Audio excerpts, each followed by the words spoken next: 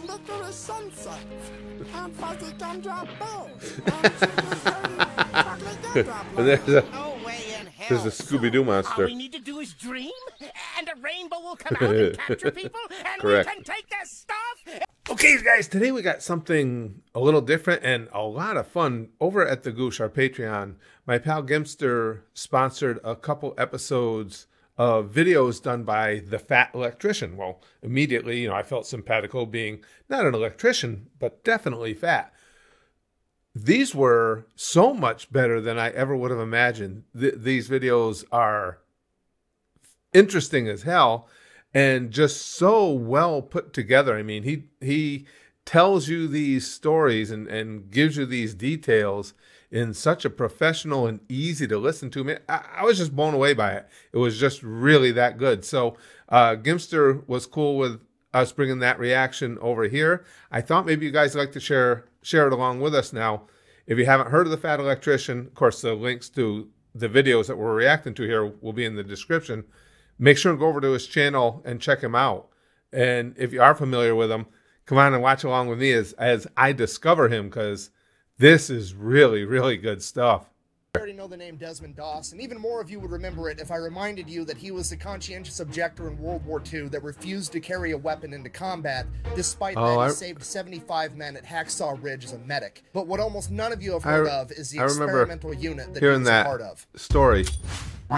Today we're talking about the 77th Infantry Division, aka the Old Bastards. Ladies and gentlemen, whether you realize it or not, we've all been exposed to the concept that you should never underestimate the old guy, because sometimes he just might be a complete badass. We see it everywhere. There's memes and commonly held sayings all over the internet, like youth and exuberance is no match for old age and treachery, or beware an old man in a profession where young men die. And if that wasn't enough, in pop culture and TV, there are characters in pretty much every show and every movie that are the embodiment of this sentiment, and they are more often than not the fan favorite that everybody loves. On Nickelodeon, kids channel, you see characters like Uncle Iroh. Good old Uncle Iroh. In anime, you see characters like Master Roshi. In more adult shows, you've got characters like Mike from Breaking Bad. I like all these characters. I got respect for this guy. From Game of Thrones. Characters like this are everywhere in pop culture, and they are catered Great to references. every age group, because it is never too early to learn the simple concept of be careful, because that old man just might whoop your fucking ass. And I bring all this up because it raises one simple question. If old men really are such badasses and experience is truly such a valuable asset,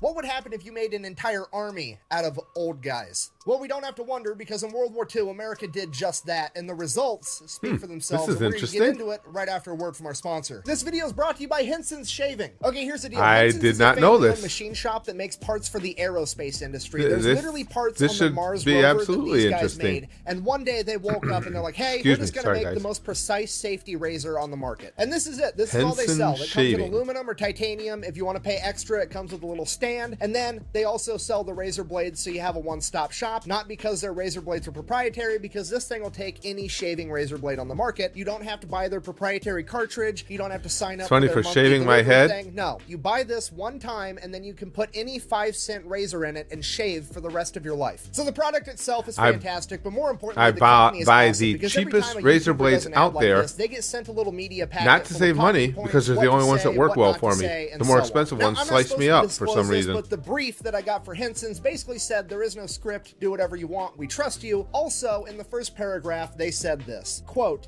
if for whatever reason you don't get a good shave with our product, please let us know. If we can't help you, then don't endorse us. We think we've made one of the very best razors in the world. If you disagree, we'd rather not ask you for a non-genuine endorsement. So the razor's That's fair. This is the type of company I like that you actually want to give your money to. I'm going to have a link for them down below. Let's get back to the video.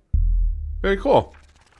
Okay, here's the deal. I've been making Stand-up history videos on the internet for about 2 years now, and without fail, every single time I make a video about America and World War II, I get this exact keyboard warrior in the comment section. Oh, no. Buh! America didn't win World War II. They showed up late and tried to take credit for it. Buh! Okay, look, on one hand, I want to give this a serious answer. There's no American that's saying America won World War II all by themselves. Nobody is saying I've never heard anyone claim that. Big three, America, the UK, and the USSR, as well as a bunch of other countries that were occupied occupied or close to being occupied, they all made humongous sacrifices to win World War II. It was a massive team effort. So when an American says America won World War II, they're simply saying the Allied forces won. America is part of the Allied forces. Therefore, I agree with him. I've never heard It's a anybody factually claim correct that we statement, did it just by like ourselves. would That'd be also stupid. a factually correct statement to say that the USSR and the UK also won World War II. On the other hand, if we're talking shit, I can do that too, because guess what? When it comes to World Wars, America's the MVP. I hate to break it to you, but let's just face facts here. If World War III breaks out tomorrow and we're picking teams by lining all the countries up on the wall like it's dodgeball in gym class,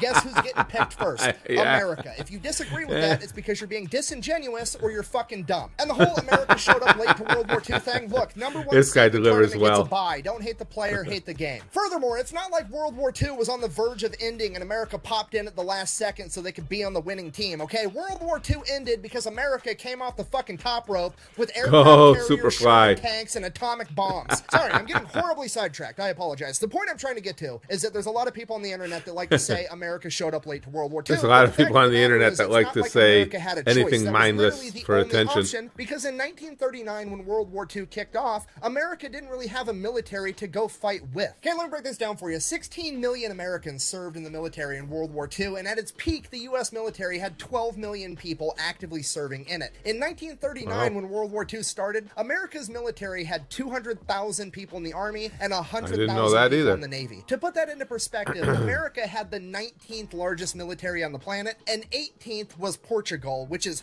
approximately the size of Indiana, which is one of America's 50 states. And if that wasn't bad enough, not only was the American military small, it also just wasn't very good at this point in time either. They were so underfunded that the American military only had 329 light tanks that were outdated and 1,800 aircraft that were also outdated. And if that wasn't bad enough, I did not know not have any of this. And there wasn't very many of them. They didn't really know how to fight either because America hadn't revisited its battle doctrine since World War I, meaning the only fight that America knew how to participate in was trench warfare, which was not what World War II was. So if America wants to have a meaningful impact in World War II, they're going to have to rebuild an entire military from the ground up, both physically and conceptually. So the American government and the American military got to work on this right away in 1939 because they knew America was going to have to participate in this war, whether the public wanted to or not. And hint, the American public wanted absolutely nothing to do with World War II from 1939 through 1941. At this point in time, the American public very much viewed World War II as a European conflict. I was just going to say, as an overseas issue. And they wanted nothing to do with it. Despite that, the United States government started to institute a draft in October of 1940, forcing young men into the military to grow its military size,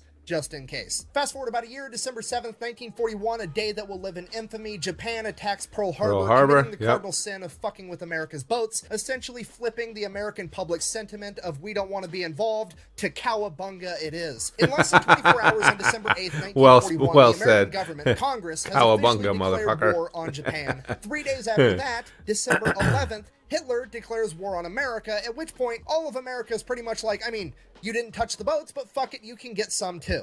It's a bold strategy, Cotton. Let's see if it pays off for them. In the days and weeks and months following the attack on Pearl Harbor, not only hundreds of thousands of young men volunteered to join the United States military, but the draft would ramp up as well. The Army was growing so much so fast that they were activating and standing up new divisions left and right, one after another. And by March of 1942, these new divisions that were being stood up were almost entirely comprised of draftees. They had some officers and some NCOs that were assigned to stand up the entire division, but aside from that, all of the new guys that were coming in were all untrained new recruits that were drafted. One of these first all-draftee divisions was the 77th Infantry Division. Now, I need you to understand how absolutely crazy this situation is. Standing up a new division is a humongous undertaking, okay? A military unit of that size, that's like 15,000 men. That is a living, breathing entity, okay? There's history, there's standard operating procedures, there's leadership, there's a way of doing things, and that way has probably been written in blood for years by the men that came before you, and you're just popping one up overnight. Okay, that's fucking crazy. Okay, let me explain this in a hypothetical so hopefully you can understand a little bit better. Okay,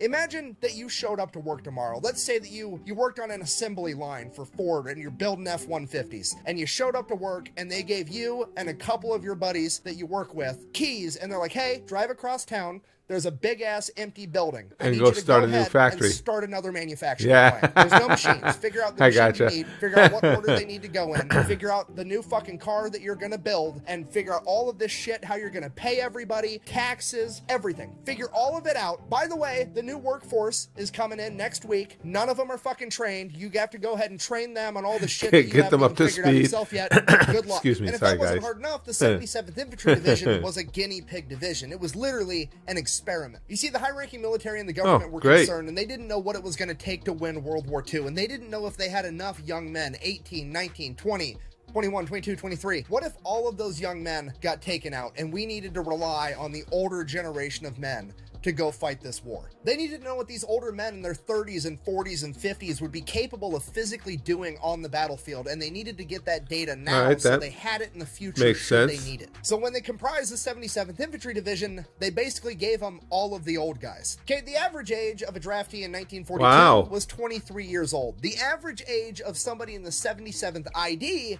was 33 years old. And bear in mind, that's the average. The oldest new recruit I could find in the 77th Infantry Division was 53 years old, and he was a World War I veteran. And some of you are probably like, yeah, 53 is pretty old, but 33 isn't that old at all. Why are you making a big deal about this? Okay, look, as far as joining the military at the age of 33, that's ancient. That's almost unheard of. I mean, think about it. You can join the military at 17 years old, be done, and have 20 years in service with a full pension at 37, 38 years old, and these guys are joining at 33. I mean, when I went through basic and AIT, the oldest guy we had was my buddy Flores. He was 28 years old, and everybody called him Gray Bush the Wise. So the point I'm trying to get across to is like, yeah, it's really weird to join the military that late in life. Gray But also, Bush the Wise. it's a good kind of weird. That's sad every person that's because it been points in out the just how military old ever, I if am. you came up to them and asked them, hey, if you had to go off to war and you could either go with a platoon of 18-year-old kids or a platoon of 30-year-old men, everybody's picking the 30-year-old men 100% of the time. Because you got to realize when these 18, 19, 20-year-old new recruits are coming in for training, half the battle is having the Army, the drill instructors, come in and teach these kids all the life lessons that mommy and daddy never got around to while they were growing up as kids. They don't have to do that with a bunch of 30-year-old men. These guys have been out in the real world for 15 years, learned their life life lessons by life and eating shit sandwiches. They're already with the program.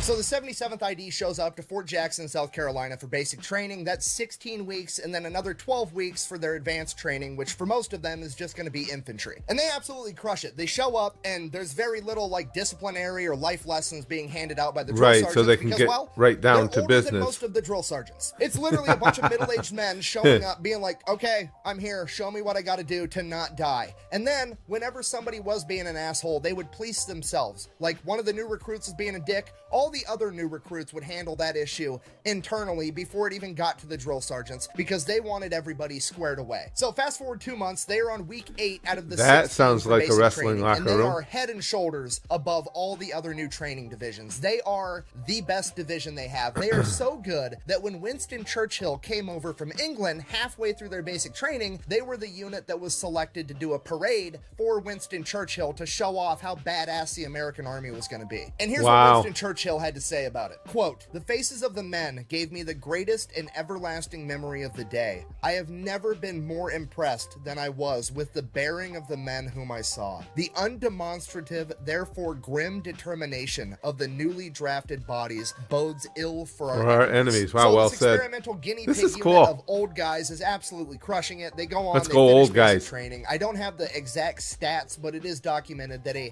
disproportionately high amount of all of the 77th Infantry qualified as expert with the M1 Grand right out of basic training. From there, they go and they do their 12 weeks of advanced training, and they do a great job at that too. At this point, upper military is kind of looking at these guys like, okay, well, this is actually kind of working. Let's see what these old guys can really do. So they send them down to Louisiana for 8 weeks, and they're going to do a war game, the 77th ID going up against another new division that just got stood up, full of 23-year-olds. Literally, the old guys versus the new guys, versus old age. Sounds like a wrestling We're going to have a legit script. War game and see who outperforms the other. And when I tell you the 77th ID whooped that other division's fucking ass, it is a complete understatement. Oh my god, I almost died. I almost died. Okay, now at this point, it's winter in Louisiana. It's going to be cold at night, especially considering they're not allowed to have tents and they're not allowed to have fires. They're just out there sleeping on the ground for 2 months doing this war game, going force against force. So, naturally, the 77th ID wants to play the mental warfare game and and ruin it right out of the gate for these young kids. So bearing in mind that it's winter and everybody's going to be cold at night, the 77th launches a bunch of very aggressive ambush attacks, basically pinning the other force between them and a river, and they just keep advancing closer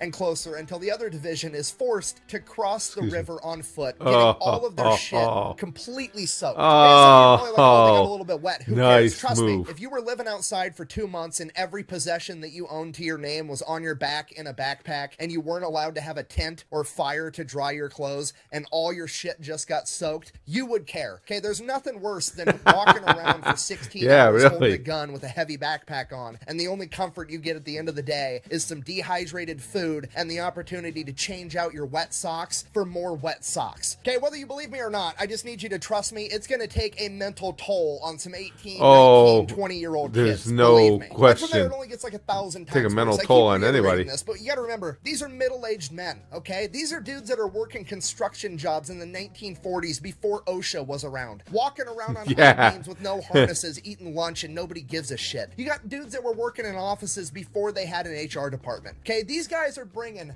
so much workplace pranks and tomfoolery to the table. These 20-year-olds aren't going to know what hit them. So one of the big things the 77th does is they start pretending to be in this other division at night. Like, they'll roll up at night. There's like one guy left awake, you know, pulling guard duty, whatever. They'll roll up to him and be like, hey, Commander so-and-so, whatever the fuck, said I need to take this Jeep and go take it over to HQ, blah, blah, blah. And he's like, oh, okay, cool. Yeah, whatever, man. He, like, nods back on the sleep while he's supposed to be on guard. 77th ID guy just steals their Jeep. I mean, strategically transfers it to a different location. Like, they're stealing all their vehicles. They're stealing all their equipment. And then, you know, usually when you're doing military stuff, you want to sever enemies' communications so they can't communicate at all. Not the 77th ID. No, we've got fucking Jimmy, who worked for the phone company for 10 years. We're going to find the enemy communication lines. We're going to tap into them. And then we're just going to start feeding them bad intel to make complete fucking chaos behind enemy lines. And then all the boys are going to gather around the radio at night, and we're all going to listen to the higher-ups in their chain of command complain about how poorly they're performing. At the conclusion of this war game, the 77th ID has just completely outclassed this other division full of young men, and it really starts raising some eyebrows, because now people really want to know what these old guys are physically capable of doing. Camp Hider. This is where it goes from being kind of fun to not fun at all for the 77th ID, because the real experiments are about to begin. They send the entire 77th to a place called Camp Hider. It's about 100 miles outside of Phoenix, Arizona, in the middle of the desert. So they show up to Camp Hider. It's literally just the desert with a couple of tents. Not even enough tents for the entire division. They have to go and dig their own wells to find their own water. And then, because they didn't have enough tents, they're out there literally building mud huts to live in. So after they get done literally building an army base from scratch, the army comes along and they're like, hey, we want to know how far a normal dude can march in the desert in 100-degree heat if we only give him 1 quart of water. So here's what you guys are going to do. We're going to force you to march, and you're just going to keep marching until a certain number of you pass out. That way, we'll have a really good idea of how far a single dude can go on 1 quart of water. So this is already borderline cruel and unusual punishment, but it doesn't stop there, because after they figure out how far a guy can go on a single quart of water, they decide that they're going to start having 6-day exercises where they have the second lieutenant, the lowest ranking officer that presumably knows the least, guide a platoon of men through the desert for 6 days straight. And if they want to be able to get their next day's supply of water and food, they have to be in the right place at the right time at the end of the day. Otherwise, they just don't get the food and water.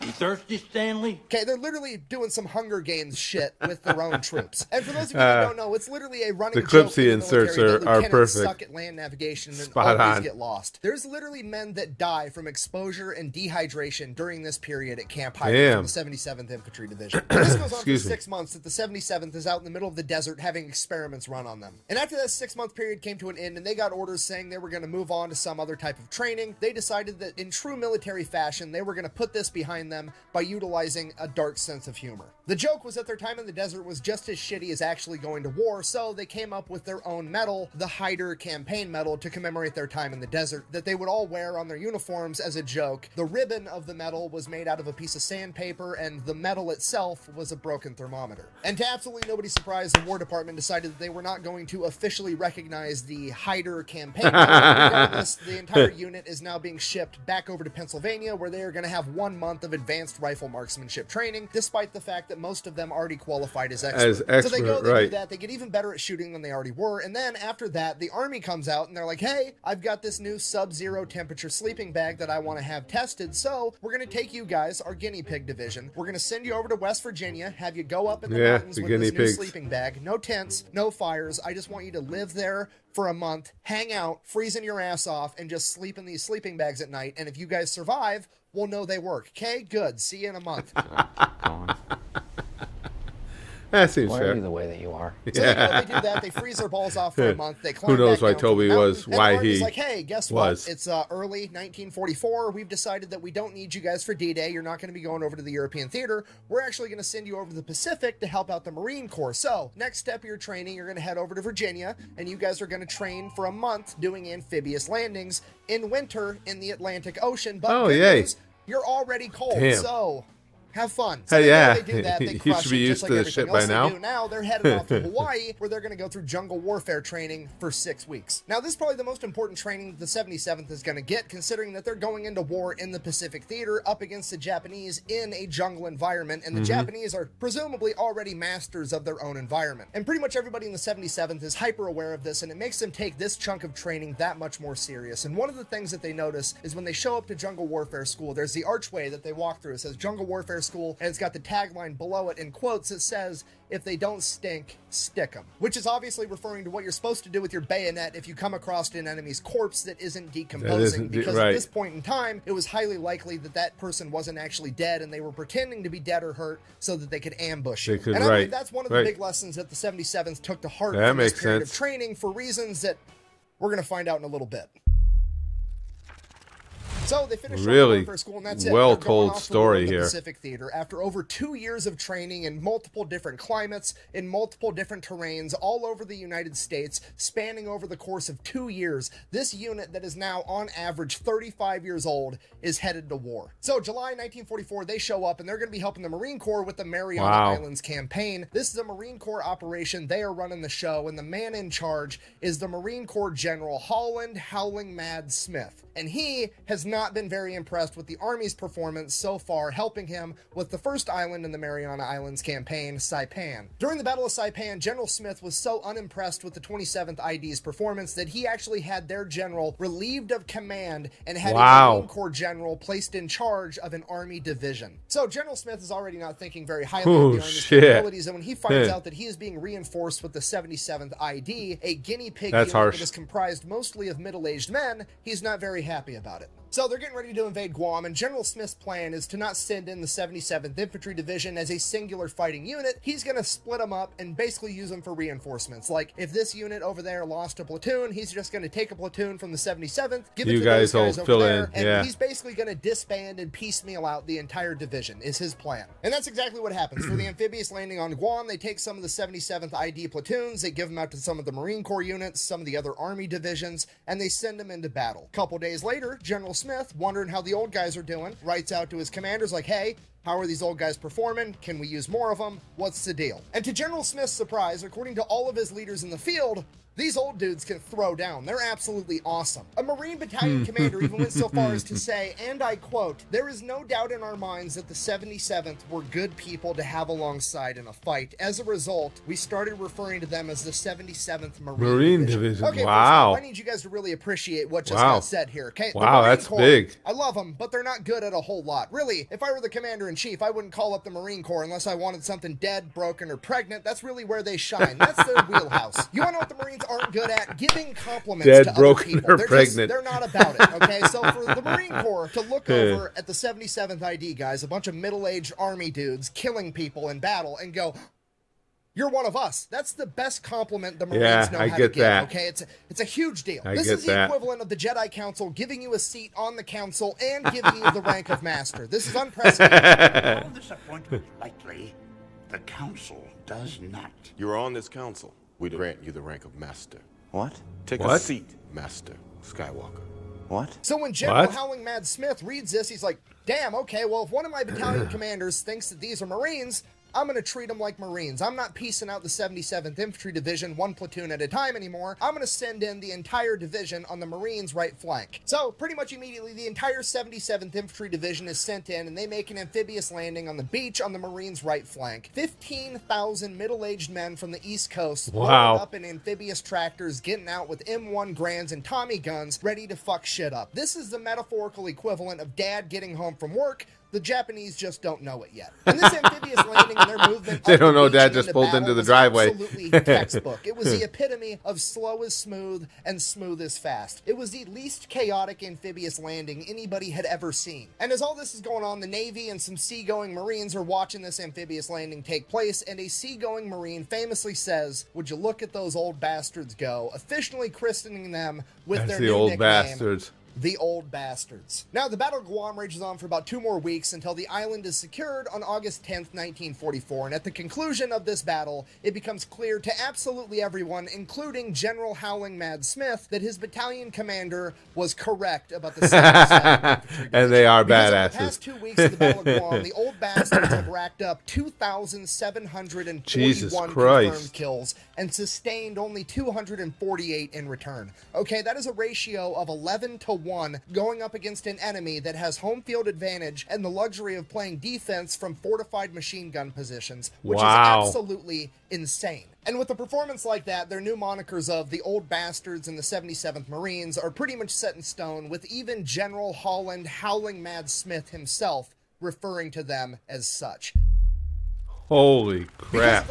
All your islands are belong to us. Some rest and relaxation in New Caledonia, so they hop in the boats and head there immediately. They get about halfway there, and then the big green weenie strikes. Change of plans, no more R&R. We're going to turn the boats around and head straight over to the Philippines, because in Leyte, MacArthur has 4 divisions, and they are completely stalled out, and they need the Old Bastards' help. Now, the Japanese government has pretty much come out and said that they are going to make the Battle of Leyte a decisive battle for this war, and for that reason, they are throwing all the resources and manpower they have to win this battle against America and not lose this island. And up until this point, they're doing a great job.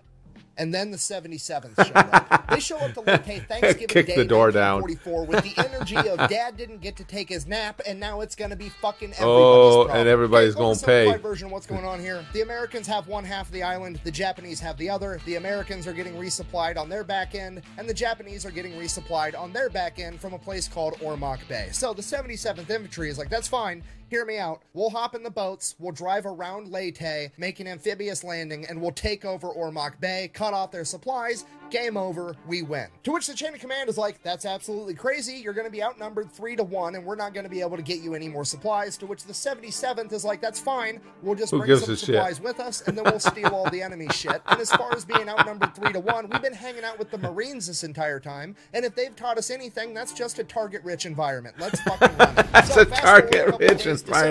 Well said. ID makes an amphibious landing in Ormoc Bay. They catch the Japanese completely off guard, take over the entire thing, get their entire division into the bay in 35 minutes. Then they start bringing in artillery and M10 tank destroyers. So they get everything squared away. They establish a defensive perimeter, also known as a beachhead. Then, first thing tomorrow, bright and early, they're going to start kicking ass, right? Right, everything's great. Couple hours later, guess who shows up? A Japanese landing ship full of Japanese troops, not having gotten the memo that America runs Ormoc Bay now. So the Old Bastards, under the cover of night, aim all of the artillery and the M10 tank destroyer at this ship as it gets closer and closer, getting ready to offload its barges full of troops and more supplies. The ship gets as close as it's going to get, it sends out its first barge, and the Old Bastards just wait patiently as the barge gets closer and closer. And as it gets within 50 feet of them, they open fire with the 50 caliber machine guns, pretty much sinking it immediately, as the man on top of the M10 tank destroyer yells out, "Get some flares in the air so I can hit these sons of bitches." As the flares get shot up, the enemy ship is illuminated as the artillery and the M10 open fire on it, sinking it in a matter of minutes. According to the 77th ID's unit historian, this is believed to be the only time in World War II history where an infantry unit has successfully sunk an enemy naval vessel. So they're already off to a great start, and what happens next is described by an observer from the War Department as a divisional epic. Over the course of the next 8 weeks, the 77th goes on an absolute absolute rampage, taking over 3 cities, an airfield, and securing 43 miles of main supply chain roads, okay? It's not a big island. There's not that many roads. They've basically taken over all of them. And the entire time they're doing this, they are acquiring enemy supplies, everything from food to vehicles, and anything they don't use, they destroy. And they're not just out there stealing all the enemy shit. They're out there giving out death certificates like they're Oprah Winfrey giving out cars, because during this period, they are credited with 19,456 confirmed kills. In return, they suffered 543 Americans killed in action. That's a lot. I'm not trying to diminish that in any way, but it needs to be said that that is a 36-to-1 ratio, okay? 19,000 to 500 is an ass whooping and a half. And yeah, this would but be studied at Fort and Benning like by you the say, you don't Advanced want to Officers diminish Training it. Program for That's the next how 40 years you on win a how to war. conduct a clinical, Hands down. textbook-level ass whooping. This 2-month-long rampage would bring an end to the Battle of Leyte, with America securing the island, and the 77th would immediately be shipped over to begin preparations for the Battle of Okinawa. So they get to the staging area No for rest Battle for of the Okinawa, weary. at which point they are informed that there is a small island chain known as the Karamaretto Islands. It is 15 miles off the coast of Okinawa, and the chain of command believes that they are going to be of strategic importance, and the 77th has to go clear them out. Now, the Karamaretto Islands is made up of 4 main islands, and the old bastards decide that they're going to take all 4 of them at once, because apparently they're in a hurry. So that's what they do. They launch an amphibious landing on all 4 islands at the exact same time. Some of the islands they take over with 0 resistance whatsoever, and the other islands they face very, very little resistance. And for a second, it was so easy that they were kind of thinking maybe they just wasted a bunch of time and resources capturing these islands anyways, but upon further investigation, what they found was a fleet of 360 hastily made boats that were filled to the brim with explosives that the Japanese were going to use in a kamikaze-style attack, but instead of planes, they were going to be driving explosive boats directly into American ships during the main invasion of Okinawa. So being able to prevent the enemy from using these weapons during the invasion of Okinawa made this entire mission completely worth it. Oh, you think?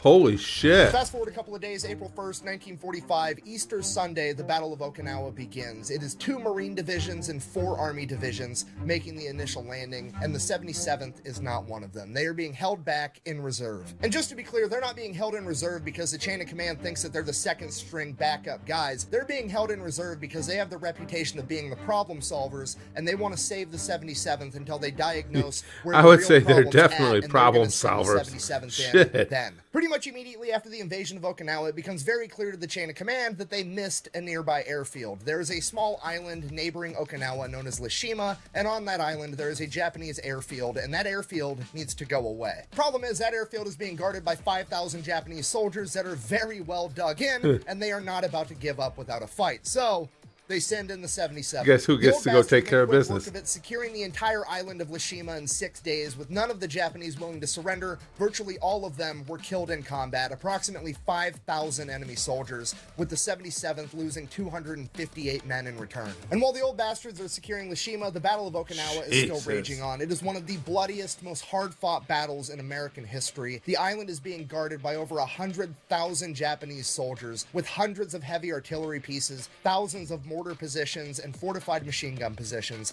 They have the high ground and they have underground tunnel networks. This entire battle is a fucking meat grinder. The entire island of Okinawa is an enormous problem and nobody is having a good time, but one of the most problematic areas is a 100-foot high cliff face where the 96th Infantry Division has been absolutely shredded. This place is known as the Escarpment, or as it would later become known as Hacksaw Ridge. The old bastards have been sent in to do what the 96th Infantry Division couldn't pull off. As they show up, they send 2 battalions up the 100-foot high cliff face to engage the enemy. The Japanese drove both battalions back, forcing all of them to retreat. All of them except for one. One of the youngest old bastards, a 26-year-old medic by the name of Desmond Doss, who was unique in that he refused to carry a weapon into battle because he was a conscientious objector that didn't want to hurt anybody. He only wanted to save people. He stayed up top while everybody else retreated, and while evading the enemy, he managed to go around and find wounded Americans and begin lowering them down the cliff face all through the remainder of that day and all through the night. By the next morning, he had single-handedly lowered 75 men down a 100-foot cliff face, saving all of them.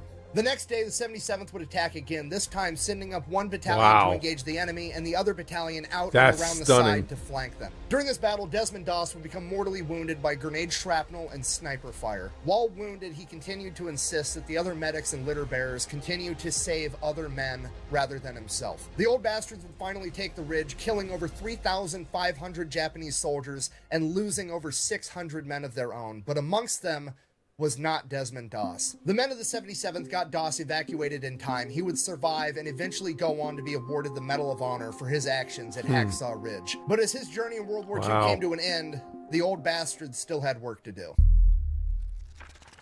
Now the 77th is going to be sent to capture Shiri Castle, but in order to do that, they have to punch through the This is Shiri amazing, line, which this is story. essentially a natural wall of hills and cliffs, and on top of them is 50,000 Japanese soldiers manning fortified machine gun positions with overlapping fields of fire. At this point, almost all of the American forces are stopped in their tracks somewhere along this line. 2 Marine divisions and another Army division, both stuck, unable to penetrate through. The spot where the 77th have to break through to get to Shiri Castle is approximately half a mile wide and 2 miles in length. It takes them 32 days of constant fighting to clear that 2 miles. During those 32 days and in that single plot of land, the Japanese forces suffered 14,000 men killed in action. All of the American divisions managed to break through the Shiri line around the same time, and the Battle of Okinawa would rage on for a little bit longer, but the Shiri line breaking was the last major defensive maneuver that the Japanese were able to do. Everything after that was small-scale skirmishes, and this would rapidly bring about an end to the Battle of Okinawa. After Okinawa had been secured, the 77th would receive word that they are to be shipped back to the Philippines. Probably shouldn't have bombed Pearl Harbor. And receive Just a bunch saying. of new guys to replace the men that they had lost, and they are going to be the only combat unit that was present in the Battle of Okinawa that is also to partake in the first wave of the invasion of mainland Japan. Which is probably the shittiest compliment imaginable. Hey, you guys did such a great job that you get to do it again. Luckily, however, after arriving to the Philippine island of Cebu, the 77th ID would receive word that America had utilized a new type of weapon by dropping an atomic bomb on Hiroshima and Nagasaki, forcing the Japanese to surrender, and they would not have to go and invade the mainland of Japan. This is terrific news, but it left just one thing the 77th ID had to do before they could finally be done with the home. fight. You see, all throughout the Philippines, Southeast Asia, and the rest of the Pacific, there were still Japanese military members all over the place, scattered pretty much everywhere. Many of these groups of Japanese soldiers would refuse to surrender for months, or in some cases, even years or decades, refusing to believe that the Japanese Empire would ever surrender. And in the case of Cebu, where the 77th currently were, up in the mountains, there were approximately 5,500 Japanese soldiers. Fortunately, they were willing to surrender because they got orders directly from the emperor. Unfortunately, they were willing to surrender to literally anybody except for the old bastards. Bear in mind, we're back in the Philippines. These Japanese soldiers hiding up in the mountains in Cebu are the remnants of what was left after the Battle of Leyte, when the 77th went on a 2-month-long rampage, destroying everything. Now, to be fair, we don't know for sure why these guys were willing to surrender to literally anybody except for the old bastards. Maybe it was because they remembered a bunch of middle-aged men with a blue Statue of Liberty patch on their shoulder whooping their ass, and they just didn't want to surrender to them, or I have an alternative theory. You see, along this entire journey, the 77th has not only gained a reputation for being extremely effective in combat, but they've also gained a reputation for kind of sort of not really taking a whole lot of prisoners compared to everybody else. Now, bear in mind, this is the Imperial Japanese. Not many of these guys got taken as prisoner because they would rather die in combat than lose their honor by surrendering. Despite that, out of all the POWs that were taken, the 77th somehow managed to take on the least. You know what? Let me just read you guys the stats so you can come to your own conclusions. For all of the Pacific theater across all branches of the U.S. military, approximately 50,000 Japanese POWs were taken. That is a ratio of 44-1. For every 45 enemy soldiers that the American forces came up against, 44 of them were killed in action, and one was taken prisoner. The 77th Infantry Division, on the other hand, only managed to take 358 POWs, which is a ratio of 122 to 1. And it gets way worse if you want to talk about the Battle of Okinawa in particular. During the Battle of Okinawa, all of the U.S. forces combined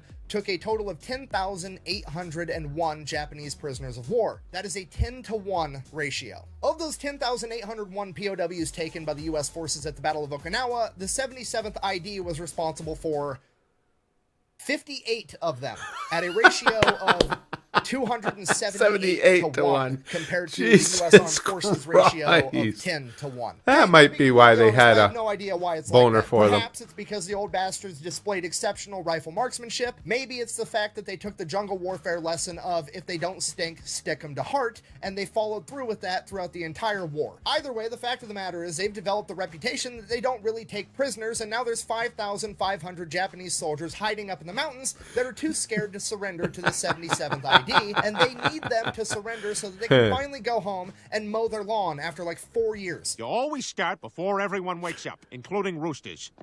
What the? Hey, shut up! You shut up! So the leadership of the 77th sends it up the chain of command. Hey, you're going to have to get some other unit out here to accept this surrender because they're willing to surrender to anybody except for us. To which the big army is like, just fucking figure it out. No, I'm not sending another group of guys out there. Get them to surrender one way or the other. Make it happen. Chop, chop. Hurry up. Now, the obvious answer is to just practice classic American diplomacy where you show up with a gun and a sandwich and ask them which one they would prefer and let them know that both is an option. The old bastards, on the other hand, have an even better idea. They're going to close this saga out the same way they opened it up by pulling some schoolyard bullshit and tomfoolery. So, here's what they come up with. A lot of the new reinforcements that they were getting weren't old guys anymore. It was just whoever the army had. So, it was 18, 19, 20-year-old kids. So, they took them, had them take the blue Statue of Liberty 77th ID patches off their uniform, and they're going to send them up the mountain, have the Japanese surrender to them, separate them from their guns right there, and march them down the mountain. So that's exactly what happens. They start marching the Japanese down the mountain. Japanese are happy because they've gotten to surrender to literally anybody except the old guys with the blue Statue of Liberty patch on their shoulder. And then they get to the bottom of the mountain where there's a bunch of old guys with the Statue of Liberty patch on their shoulder. So the Japanese promptly shit their pants, thinking that they're all about to die, at which point the 77th is like, look, calm down. We don't care. We're not going to hurt you. I just need you guys to get on the boats so we can ship you off to wherever the army wants you so that we can then get on our boats and we can go home because we're sick of this shit. And that's what happens. That's it. The 77th goes back home, the unit gets deactivated, and everybody lives happily ever after. So in conclusion, that is the story of the 77th That's an Infantry amazing Division, aka story. Well the done. Old bastards. A bunch of middle-aged men Well originally seen done. as nothing more than a bunch of guinea pigs whose only meaningful contribution to the war effort could be to collect data points and run experiments on I was just that going to say would just somehow go guinea on to pigs. become one of the most effective fighting forces the world had ever seen. They saw combat in the Pacific Theater for 11 months, and during that time, they would lose 2,100 men. But for every old bastard that fell on the battlefield, he would take with him 22 enemies. The 77th was credited with 43,651 confirmed kills during this time period. They were the busiest army division in the Pacific Theater, and they were the only army division that was declared to be Marines by the Marine Corps. Yeah, For really. this, the members of the 77th were awarded 6 Medals of Honor, 19 Distinguished Service Crosses, 2 Distinguished Service Medals, 335 Silver Stars, 22 Legions of Merit, 25 Soldier Medals, 4,433 Bronze Stars, and 16 Distinguished Unit Citations. Thanks for Holy watching. Best way to support the shit. channel is go buy some merch over at thefatelectrician.com. Quack bang, out. That was good. Wow. Seriously, this is one of the best stories and one of the funnest things that I've ever got to research. That being said, for some reason, once I found out that pretty much all these guys were from the East Coast, the only thing I could picture in my head was that all 15,000 of these dudes were rich high. You know, angry cops here from YouTube. It's one of the most terrifying thoughts I've ever had in my entire life. Just 15,000 angry drill sergeants storming up the beach. Just a bunch of pissed off old guys. Yep. And he said it well, who just want to go home and mow their lawn. And you assholes are in the way of them doing it. That was a great story. Amazing story. So now this one is called, I told you, the Doom Turtle, America's only super heavy tank. Sometimes I like to read several books, get in contact with that was really cool. I had no idea about video, and other times pretty much everything in that story. Unhinged and rant about some stuff that I think is funny, and by sometimes I mean today, right now. Okay, that's fair. Today we're talking about my favorite tank, ladies and gentlemen, America's only super heavy tank, the T-28, aka the Doom Turtle.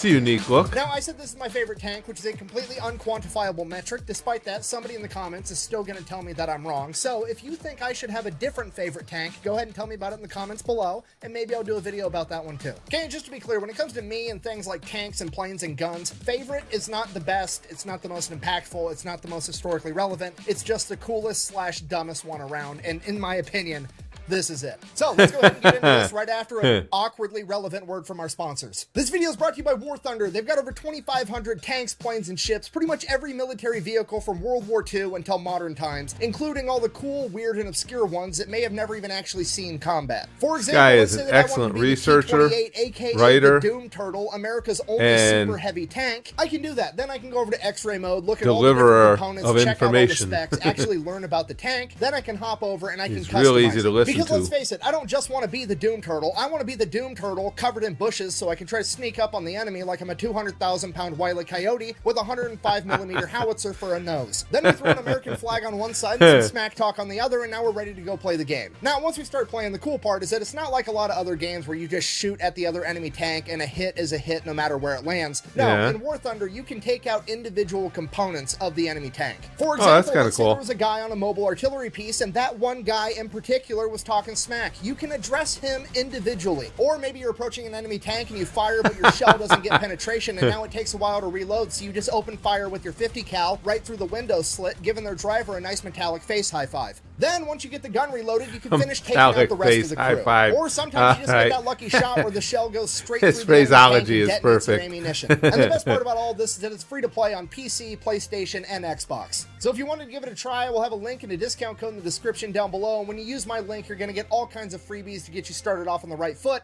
Let's get back to the video. All right, the Doom Turtle. It is a World War II era tank that was designed for one reason and one reason only, and that is to punch through the German Siegfried Line. If you don't know, the Siegfried Line is Germany's western border, where they have essentially tried to fortify it to make it impenetrable to the Allied forces approaching so that they can't break into Germany. It is approximately 400 miles of concrete pyramids known as Dragon's Teeth, making it so tanks and other Allied vehicles can't pass through. Then on the other side of the Dragon's Teeth, you typically had other things that were meant to stop foot soldiers like moats, barbed wire, booby traps, and on the other side of those was over 18,000 bunkers with machine gun, mortar, and artillery positions that were going to, in theory, be able to mow down any ally trying to advance through those obstacles. Now, the American military and government knew about the Siegfried Line pretty much the entire time because German propaganda told them about it, and they portrayed it as completely impenetrable. America, probably, yeah. So the American military in 1943 you're is throwing like, okay, down we're the gonna come up on gauntlet. the Siegfried Line eventually. You're Let's go ahead challenging and me. get a plan in the works on how we're going to address it once we get there. Now, clearly, that plan should not rely on tanks, right? I mean, that's kind of the Siegfried Line's entire MO. It was Right, that's what it was designed to built, stop. and implemented with the sole purpose of stopping tanks. We should probably do anything other than use tanks, right? Wrong, completely wrong. American engineers got told the Germans built an impenetrable tank fortification, and they're like, fucking bet, we'll see about that. We're going to build a bigger, better tank that's going to drive right fucking through it. Fuck yeah. So the engineers got to work. This is called the AT project, and what they came up with was, surely there's spots along the Siegfried Line where the German military has a gap where they can drive their vehicles through, right? Has to be there. They can't just have 400 miles and they drive all the way around. There's got to be points where you can pass through it. And obviously those points of passage are going to be the most fortified positions, right? They're essentially going to make a fatal funnel, a choke point, where all of the Allied forces have to try to go through a narrow passageway, and on the other side, it's going to be loaded with German 88 anti-tank guns, German artillery, machine guns, mortars, everything. They're going to be able to slaughter anybody that tries to make it through that little tiny narrow like you passage. said, because you're To which the funneling American engineers right are like, into cool, their obvious teeth. solution. We're just going to make a tank that can't die. Okay, it's going to be so heavily armored that there's no anti-tank weapon or artillery piece known to man that could kill it. Then we're going to put a gun on it that's so big that it can shoot through concrete bunkers and take out the enemy. We're literally going to drive this gigantic, heavily armored tank directly into the enemy choke point, stand there, take all their anti-tank fire, be untouchable, and then we're going to return fire and kill them first. Okay, do you understand how gangster that is? This is the ultimate gangster would be the word. Just straight up, like, I know exactly what your plan is. I know what you want me to do so that you can beat me. I'm going to do it anyways, and I'm still going to win because fuck you. So they made the Doom Turtle, the T-28, America's only super heavy tank. This thing is 36 feet long, 10 feet tall, and 14 feet wide. It has 12 inches of armor on the front, and it's weighing in at 95 tons. Okay, okay? Approximately 210,000 Jesus pounds. Christ. Okay, the human mind can't comprehend how heavy this tank actually is. It literally weighs as much as a blue whale, which also isn't helpful because most people haven't seen a blue whale. Okay? Right, So it's like, right. where's my calculator? Toyota Corolla is like 3,000 pounds. Okay, it's like 70 Toyota Corollas, okay? This entire thing is like an entire parking lot got a gun strapped to it, and now it's coming to kill the enemy. Speaking of gun, they went with a 105mm gun, okay? That is field-grade artillery. This is literally a howitzer that they strapped to the front of this metallic blue whale. Okay, if you're not picking up what I'm putting down, I'm trying to tell you this thing is basically the Narwhal of death, all right? Which raises the question, why on earth did they go with the Doom Turtle and not the Narwhal of death? Well, it's because this thing's slow as shit, which is really the downfall of this tank, because somebody basically said, hey, we're going to build a 200,000 Yeah, how fast tank, could it possibly and we're be? gonna put the same V8 engine in it that the M4 Shermans have. Yeah, the Doom Turtle is rocking a 500 horsepower V8 Ford engine, okay? Just for the record, if you don't know much about engines or horsepower, Dodge is out here making minivans with 1,000 horsepower that weigh 5,000 pounds, and the DOD thought it would be a good idea to stick a 500 horsepower V8 inside of a tank that weighs as much as a blue whale. Okay, the Doom Turtle's coming at you at the speed of mock potato. Pedal to the metal, balls to the wall. This thing maxes out at 8 miles an hour. So clearly, they're going to have to transport this thing all the way to the Siegfried Line, right? If they land this thing on a beach in Normandy and let it drive all the way across France, it's going to take like 3 years to get there. And this is actually why the Doom Turtle has a unique... Everybody in the tank will have retired by then. Two very wide sets of tracks like a normal super heavy tank would. And that's because those two outermost tracks come off and separate from the Doom Turtle, allowing it to be easier to transport both, because now the Doom Turtle isn't as wide, and it comes apart in 3 separate chunks, making it all weigh significantly less than the original 95 tons. So they've got it all figured out, and by 1945 they start manufacturing these things. Originally they're planning on making 25 of them. They figure that'll be enough to punch through the Siegfried Line, but they build 2 prototypes first. So they get those prototypes built, then they're testing the first one, and the V8 engine that's trying to move 200,000 pounds obviously catches fire, burns out the entire inside of the tank. The entire thing is essentially a total loss. And while that was going on, the Allied forces managed to penetrate the Siegfried Line. How on earth did they do that without the Doom Turtle, you ask? Well, A, the Siegfried Line wasn't really all it was cracked up to be, according to the German propaganda. It definitely was not impenetrable. It was undermanned. It just wasn't as good as it was made out to be. So they just went and they sent out recon, and they found didn't live up to the hype where they weren't well covered by like artillery and machine guns and booby traps, and then they just put a bulldozer out and pushed dirt over the top of the Dragon's Teeth, and then drove right over the top, got behind enemy lines, and took everybody out. Yeah, the Germans spent God knows how much money and man hours building this 400-mile stretch of concrete booby traps, and they got outdone by a couple of rednecks with a bulldozer. So because of that, the Doom Turtle simply just wasn't needed anymore, so they stopped the project. There was one surviving prototype. They gave that over to Aberdeen Proving Ground, and they used that basically as a giant weight to test transportation equipment because, well, it was the heaviest tank they had, and if it could move the Doom Turtle, it could move anything else. So they used it for that for a little while. Then, one day, somebody just parked it in a field, and everybody forgot about it. After that, people start asking questions. Historians, the public, museums, like, hey, where's that badass tank? We want to preserve it. We want to save it. It's a part of history. We want to stick it in our museum. Let me have it so I can take care of it. And the army is like, I don't know, bro. We lost it. Okay, now on one hand, to be fair, I'm pretty sure I know exactly how this happened. They just like had a couple of dudes go park it. They made it take all day. They parked it off in a field. Those dudes like retired. They left. They moved on. And then nobody remembered where it got parked. Okay, like I'm sympathetic to that. I understand how it happened. But on the other hand, how the fuck do you lose a 200,000-pound tank that there's only one of? Like, I would understand if you were like, oh, hey, we misplaced a Sherman tank because America made like 50,000 right, because there's plenty more. This isn't a Sherman tank. It's twice the size of a Sherman tank, and there's only one of them, okay? You could park it in a parking lot full of tanks, and you would still be able to find it. How on earth did you manage to lose a blue whale with a gun attached to it, okay? Dude, where's my car? Dude, where's my car?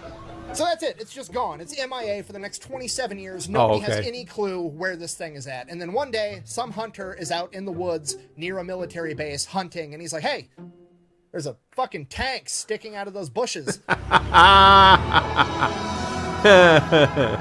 Dude, there's your car. Yeah, you guys thought I was being silly earlier with that War Thunder ad, didn't you, when I stuck a couple of bushes on this giant tank and pretended like that was going to conceal it? Well, History is on my side now because this bitch was incognito for 27 years because it had a couple of bushes on it. Because of the What now? bushes. So the hunter goes to the army. He's like, hey, I found this weird looking tank in the bushes. And they're like, oh shit, we've been looking for that thing. So the army then takes the tank. They give it to a museum in Fort Knox. So it's on display there for a little while. And then they decide that they're going to move it from Fort Knox to Fort Benning or Fort Moore Freedom, whatever the fuck it's supposed to be called now, the home of the infantry. They decide they're going to move it to the infantry museum at the home of the infantry. So they throw it on the HET trailer, the heavy equipment trailer, and they tow it all the way to Georgia. While they're towing it there, apparently they take a turn too hard and it breaks the chains off the HET trailer and the entire main cab of the tank flies into the ditch. Now granted, it was just the main cab of the Doom Turtle, so it didn't have the two outermost tracks, which is like a significant amount of weight, but still the main cab is 60 tons flying off your trailer into the ditch, so that's terrifying. Obviously the Doom Turtle completely fine, the paint got scuffed, no big deal, get it back on the trailer, they get it where it's going. Now here's my issue. I know for a fact that there are pictures of the Doom Turtle in a ditch somewhere in Georgia. I need those pictures. Somebody's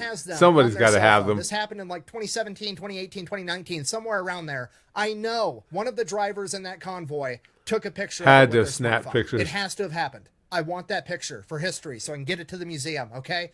Get me that picture. What are you waiting for? Chinese New Year? Go, go, go. Sorry, so that's it. That's the end of the story. They get it to the National Infantry Museum, and that is where it is on display today. So in conclusion, that's my favorite tank for literally no reason other than it's completely ridiculous, and I think it's funny. Literally from that its is funny, though. Just designed to be a giant middle finger. The enemy told America, hey, you can't drive your tanks through here, and America said, like, hold my defense budget and watch this shit, and this is the monstrosity that they came up with, okay? I don't know if you can give a tank steroids or even test a tank for steroids, but if you can, test that one first. Now, have it pee in a cup. I never saw combat. Yeah, absolutely. It's cool to think about if it did. However, that serves to highlight one of the most important lessons that I teach on this channel, and that is that the only thing scarier than engineers and defense contractors with an unlimited budget is a bunch of infantrymen on the ground with time on their hands, because that's what actually gets shit done. Thank you for watching. Best way to support the channel is to buy some merch over at thefatelectrician.com. Quack bang out. Very good.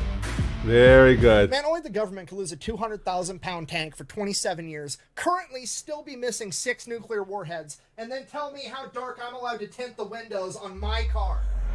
It's got a solid point there. Live up to your own standards. Those were good stories. Those were really good, entertaining stories. I mean, the 77th, that was fascinating. And the whole Doom Turtle thing was really funny. Guy's a good storyteller. Put